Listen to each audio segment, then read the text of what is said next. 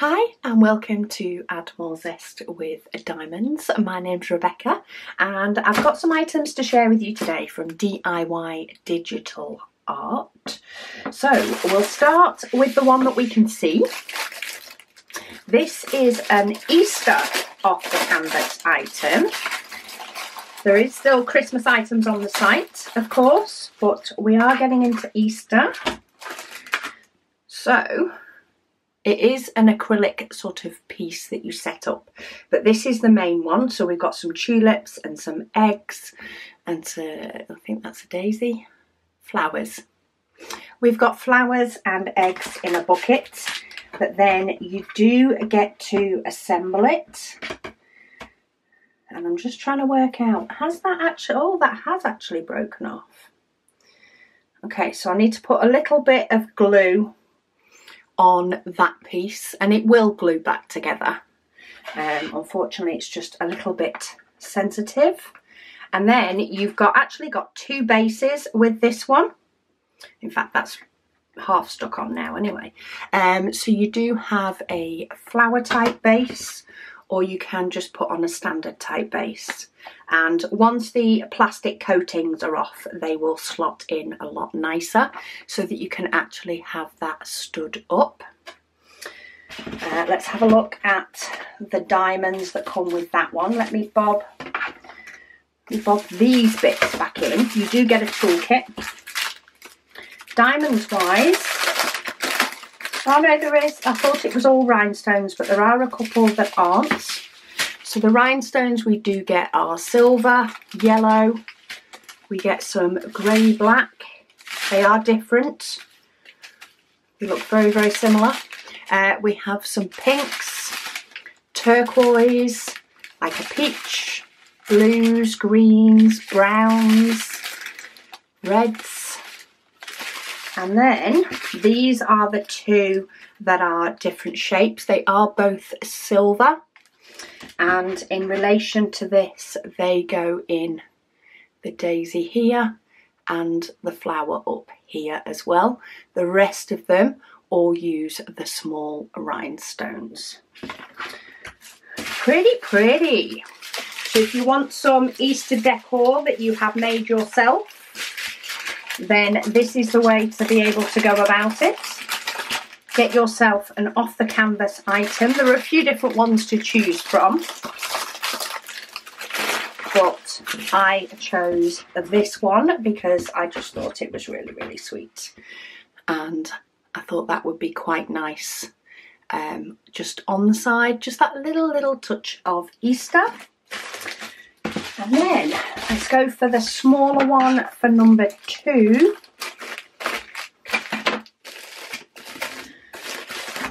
And this one is a 30 by 40 painting. It's got that sort of mystical vibe to it. It is and it isn't. It's owls at night, but it does make me think. It makes me think of Harry Potter, and I don't know why. Like, it's not like I've watched Harry Potter or I'm into Harry Potter, but it does make me think of it. So we have 2 owls on a branch in the moonlight. It is a 30 by 40. It has 22 different colours. And size-wise, it is just short of 25 by just short of 35, so a nice size. It does come with a toolkit, and even better, it comes with the diamonds in baggies. So we have gorgeous blues, we do have a pale green, and then we have greys and purples, and it is round, and they look really nice quality diamonds as well. The fact that they're in baggies is even better. And then, last but by no means least, this is in a different type of bag than things normally come in. It's still a painting though. I think it's a square. Okay, so this is a square one. It's still a poured glue. Yeah, it's definitely a square. It's still a poured glue one. it is this way up. So it is orientated differently. The chart is orientated this way, but the image actually makes sense this way. So if you can see there, that is the image. It reminds me, it's very similar to the sort of way that a couple of companies on AliExpress do their paintings, but they're not normally poured glue. It's down as a 30 by 40 and it's actually very close. So it's 29 centimetres by 39 centimetres. So it's very close to being a full size 30 by 40. And it's gorgeous trees and pathway. It has an amazing 35 different colours. It comes with a posher toolkit. So I say posher because you get the white boat, which is slightly bigger and has a spout. It also comes with tweezers and a little pen grip, a few different sizes, 2 different multi-placers and a couple of bits of wax. And then, all these colours are nice. The colours do all come in bags. They're not as nicely lined up as the other ones, so I do need to get them out to show you the colours. But let's spread the colours out so that you can see them all. Oh, look at those. We've got some really nice bright pinks, bright purples. We've got a couple of the darker colours.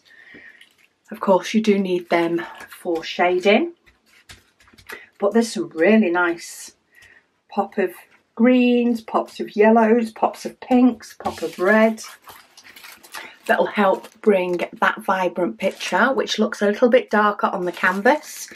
But once you actually diamond paint with that, that is well and truly going to bring that to life, because those colours are a lot brighter than the canvas. And they're all weighed, these, so there are different amounts in each one. But 35 colours is a decent amount of colours for a painting, especially when it's just a 30 by 40 painting. To get that many colours is rather nice. So we'll keep that one orientated that way, but just to show you, the symbols are extremely clear. And it is a square, so the symbols are squares. You get more squares per centimetre or per inch than you do in rounds. So they are the items for today. I will, of course, pop links to them down below. Thank you to DIY Digital Art for sending me them to share with you all. And thank you to all of you for watching. And I'll speak to you all again soon.